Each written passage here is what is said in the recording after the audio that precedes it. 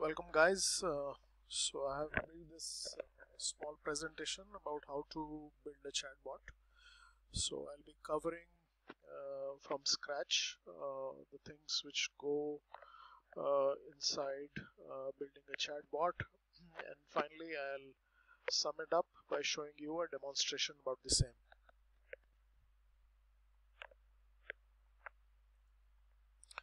So what will you need? So basically, these are the components that you'll need to set up the chatbot on your machine.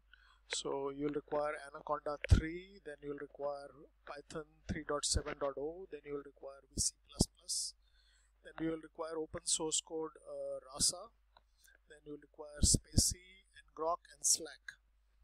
I'll cover the basics as we go forward. So these are the installation steps. So you can go online how to install Anaconda, and you basically then need to log in to Anaconda prompt with administrator rights.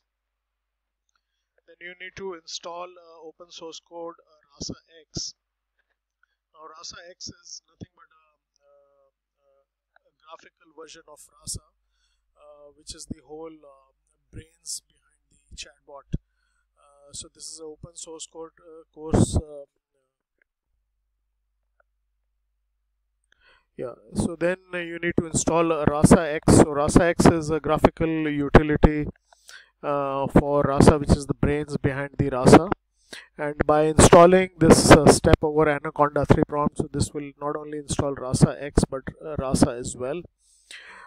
Then there is a library called as Spacey, which you will need to download, and then follow it up with these two commands to integrate the Spacey library with the Rasa.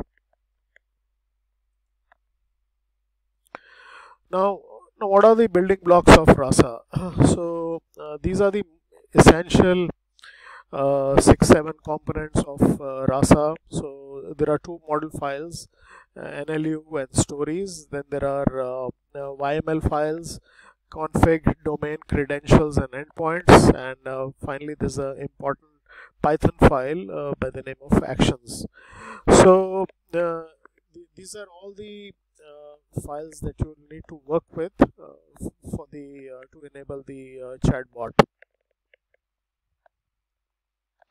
So what does this structure look like? So once you have got Rasa installed, so you will see under the Anaconda 3, you will see this under Rasa, you will see this particular structure appearing. So of course many of the files out here you won't be seeing because these get built up when your bot is ready. So but the files which I mentioned, these essentially will be there.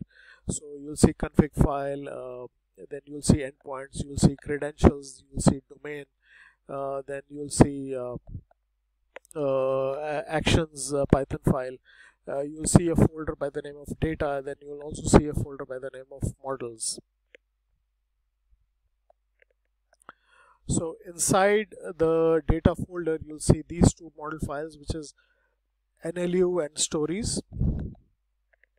And then inside models it will be blank initially, but as soon as you train your bot, so there'll be files built on top of it, and the more you train your bot, the more intelligent it will get, and more and more model files will get installed over here, and it will pick up the latest model file, and it will have the most comprehensive details which it will use to perform the actions on the bot.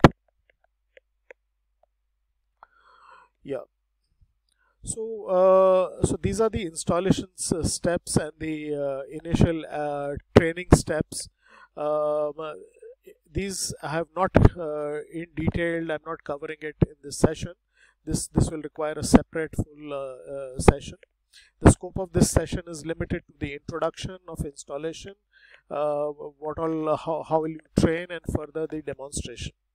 So step one, which so after you have you've installed the Rasa and it's working, you'll go to Anaconda 3 prompt and you will activate the virtual environment by giving this command conda activate Rasa and your virtual environment name.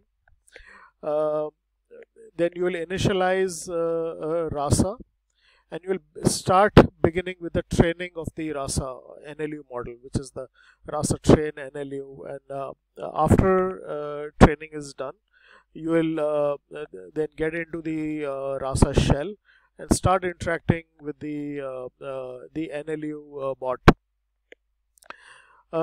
After you're done with the NLU, then you can go ahead and start training your stories, which is the core. So I'll take up, so you'll be wondering what is NLU and core, so I'll take these in detail now as we move forward. Okay, so what is NLU then?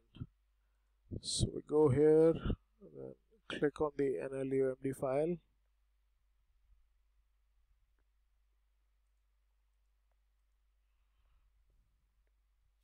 So NLU is nothing but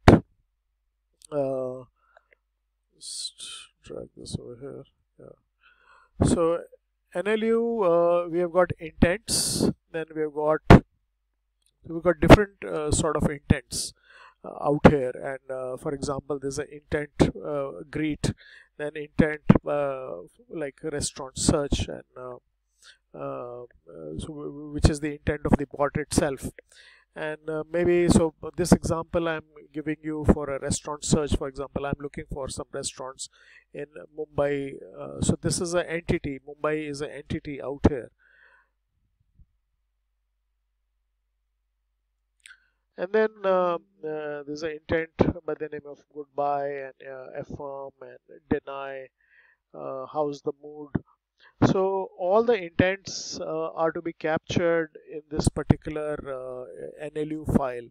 It's basically all the things which you need to, which you are communicating with the bot. So all that needs to be fed inside the NLU.md file. Now, how does the story look like?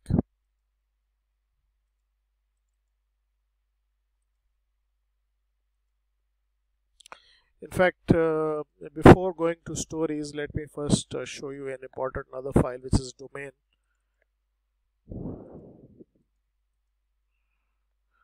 Now, as you can see, so all the intents which were captured in the NLU file are listed out here, and all the entities which we saw under brackets are also mentioned over here. Then there's something called as slots. So whenever we are giving some information to the bot, for example, a budget for the lunch, or budget for the number of people, or the type of the cuisine, so all these are captured and stored in the internal memory of the bot, which we refer to as the slot. So so data type and the type of the entity has to be mentioned out here. And then responses are the responses which the bot will utter when it will get your message.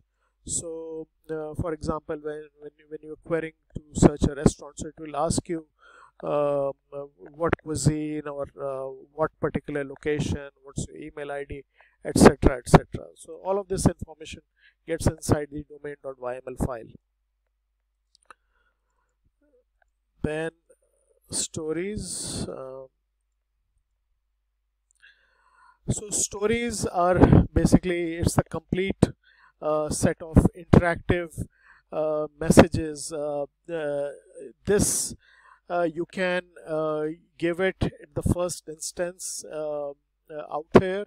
A few of the stories, for example, this is a combination of all the entities and the intents and the responses.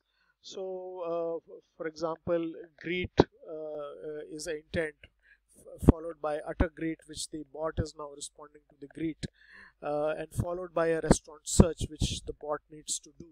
So such stories needs to be built on top of the bot. So once you have done it, you can fine tune these stories to enable your final model to come through. So that's the concept of the bot. Okay, so step number 2. So assuming that we have done with the installation and the training of the NLU and the stories, now I'll start to show how to run the servers and how it will finally integrate up to a working chatbot. So first we go to the terminal 1 and we say conda activate Rasa. So we activate the virtual environment on the terminal 1.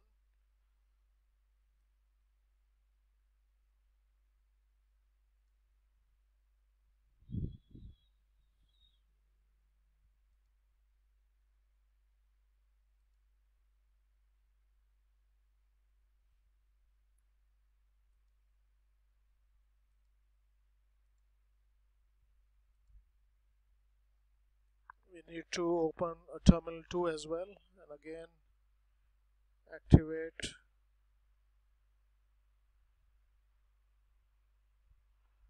another conda session. Then we need to say Rasa run actions on terminal 1. This will run the action server on the terminal 1. So all the actions which were listed down in the domain file will now start coming up.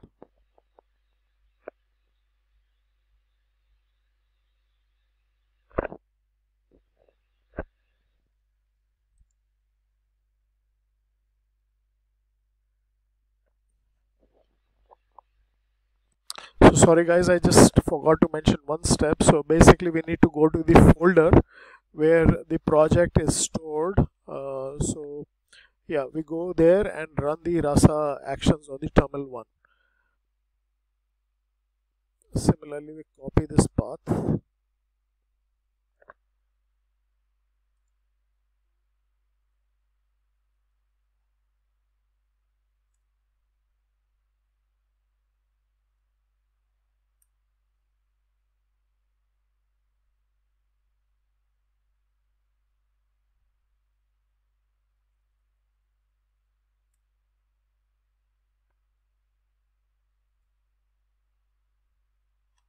Yeah. Then we go to terminal 1 and we type the path and we say Rasa run.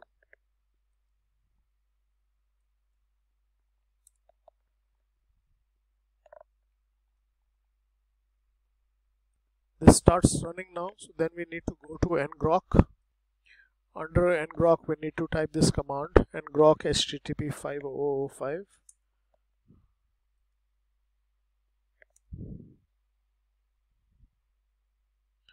It's running. To copy this path. Then we need to go to api.slacks. I assume that you have now your Slack installed.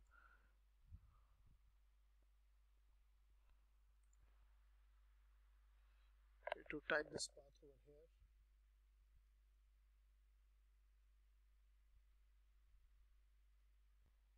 here. Yeah, we need to type this path over here, followed by webhooks /slack and webhook.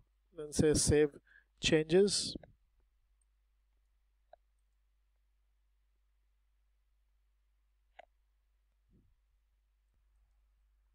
Then we need to go to app.slack where this bot resides.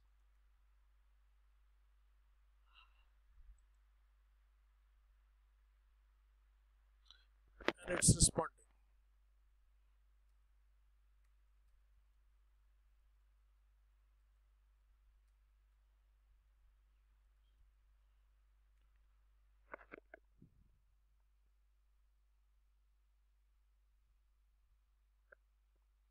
So I made a search. I'm looking for Chinese restaurants in Delhi, and it beautifully responds back. And this can also email the same to me. I've also mentioned the link for the Slack where you can just integrate with this chatbot. So I'll be also showing the detailed videos later. Thank you so much.